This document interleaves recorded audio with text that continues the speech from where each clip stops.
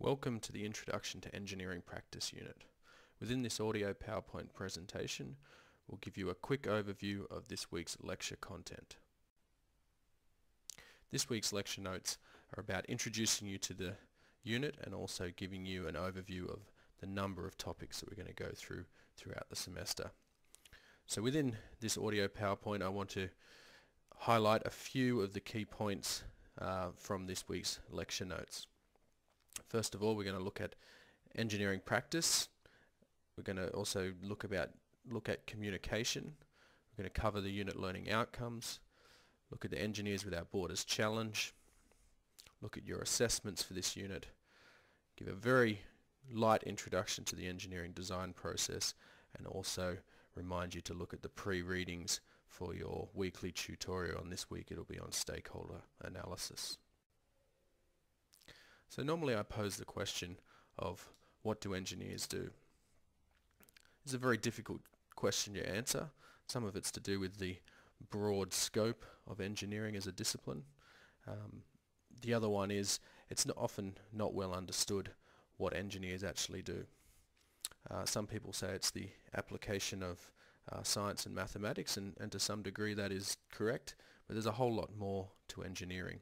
So on the PowerPoint here you can see 4 pieces of engineering which were all created by Australian engineers. You've got Wi-Fi, Sydney Harbour Bridge, tilting pad thrust bearing, and the Snowy Hydro scheme. So these are all major engineering feats created by Australian engineers, and they're indeed an application of science and mathematics.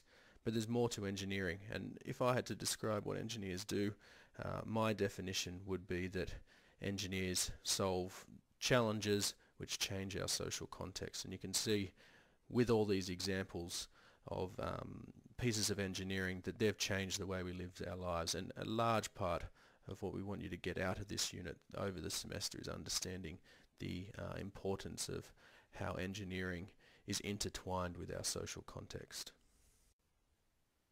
So another important point for you to get out of this unit is there's a lot about engineering design, and that's because engineering design is so fundamental to the application and practice of engineering itself. So engineering design is the fusion of creative thinking, analytical techniques, technology, existing knowledge to bring about our future state or change the way we live our lives. So in order to bring about change or create new technologies, then we need to communicate our designs and our intent. So this is done either through verbal communication, written form, or often in engineering drawings as well. So these 3 forms of communication are going to be brought up, and you're going to be assessed on it, and you're going to get plenty of opportunities to practice these forms of communication throughout this unit. So this unit is about introducing engineering thinking and also the subjectivity of engineering, so showing and realizing that there are multiple solutions to a given problem, and we're going to try and find the best way and give some structure about coming up with the best solution to this particular problem.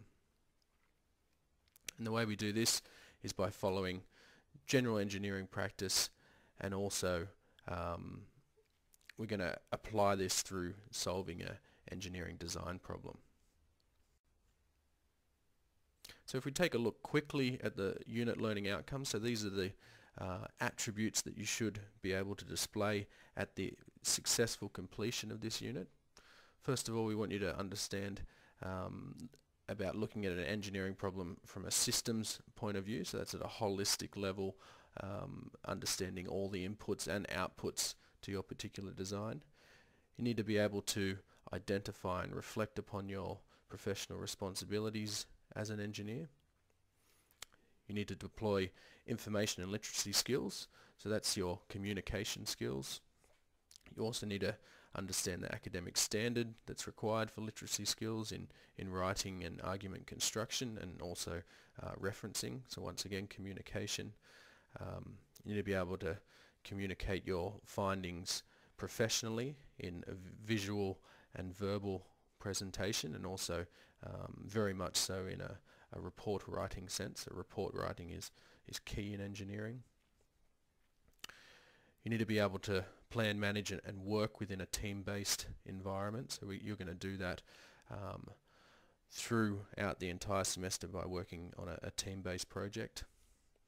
You need to understand the environmental and social criteria within engineering. And you also need to be able to create some engineering drawings of simple structures and landscapes. And once again, you're going to do that through the application of your project within this unit. So why are we here as staff? We're here to hopefully impact upon your experience, instill our knowledge to you, encourage you, turn you hopefully into great engineers. You're also here to learn from each other. That's between students and staff, and give you various skills that will help you throughout your career, throughout this course, and a lot of them, certainly from this unit, are applicable in other areas of your life as well. So to get down to it, what you're going to be spending a large amount of your time doing during this unit is working on an Engineers Without Borders Challenge project. So the Engineers Without Borders Challenge is a yearly project run by Engineers Without Borders. In this year, it's within the community of Bambui in Cameroon. You need to select a project as a team from the project listings we've given you. And these projects are about providing an engineering design solution to improve the lives of the people of this community. So these are real projects, and this is a real community, and these projects, some of them, Engineers Without Borders will in fact give to the community, and they will set about implementing. So this can have a real impact. Please make sure you do visit the Engineers Without Borders Challenge website and start to familiarise yourself with this portion of the course, because you're going to be spending a large part of your time working towards these projects. So an important note is that each of the projects on the Engineers Without Borders Challenge project listing are different. So you need to adapt some of the content throughout this unit to suit your particular project. Not all the content is specific for each one of the projects you're working on. And one of the outcomes of that is you're going to have to make assumptions and also look at extrapolating data, and finding data is one of the certain challenges behind working on these projects. So you need to be aware of that up front so that you can take that on board as you move through working on the projects. So you're going to work within teams throughout this semester. We're going to put you into nominally teams of 4. And working in a team, it's good to realize that there's various theories behind teamwork, and people have studied teams to find out what makes the greatest likelihood of success for a team when they're working towards a goal. And one person who's done this was Meredith Belbin. He looked at teams and he found out there was 9 different roles that people could take on whilst being in a team, which added value to the team. So what we want you to do at this stage is just to be aware of these roles, and when you are in your teams, to think about what are these roles, are they being properly fulfilled, are people taking on the right roles to help the outcomes of your team. So to cover the roles quickly, there's 3 main categories of roles: action, thought, and people type roles, and then there's 3 subcategories underneath.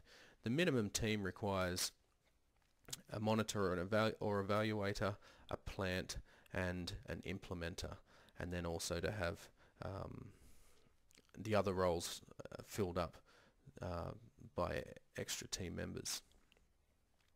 So it's important for you to reflect every now and then when you're working within your teams, especially if things aren't going ideally to plan, and look at who's taking on these roles at different times, and are you lacking one of these roles at a particular moment, and then taking action to change your behaviour to perhaps fill some of the roles which are lacking. So that's what we really want you to be doing at this stage, is thinking about these roles. Look at the lecture notes, read the background about the Belbin type roles, and keep that in your mind as you're working throughout the rest of the semester. So, down to assessments. There's 7 different assessments, so it might seem like a lot in the beginning, but a lot of them are built on each other. So the first assessment here is a design brief. You undertake that at an individual level. And essentially you're rewriting your Engineers Without Borders project, framing the problem statement, looking at the background, doing some investigation, and then writing a design brief on that.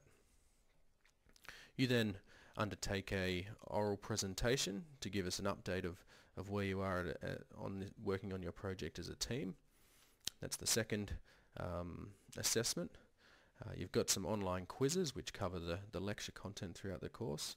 Then you have your first project report, so that's building upon your design brief, and that's where you come together as a team and you come up with various design concepts for your particular project you're working on. And then finally you deliver a final report which encapsulates your final design as a team. You do a presentation on that. And then the last assessment item there, number 7, is where we look at how you interact as a team throughout the semester, and we do that by monitoring the minutes of your meetings, or the record of your meetings that you have as a team as you go throughout the semester.